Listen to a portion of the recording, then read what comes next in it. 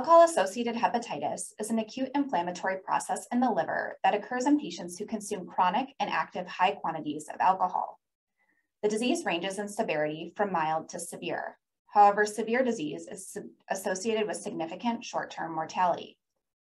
Due to the broad range of disease severity seen in alcohol-associated hepatitis, clinical decision-making regarding therapeutic intervention is dependent upon accurate prognostic modeling. Importantly, prognostic modeling is becoming increasingly intertwined into an emerging yet controversial subject in the field of hepatology, including whether patients with severe alcohol-associated hepatitis should receive early liver transplantation. This clinical and ethical predicament highlights why a prognostic model with the strongest possible correlation for short-term mortality should be sought after. This video content is copyrighted by Mayo Foundation for Medical Education and Research.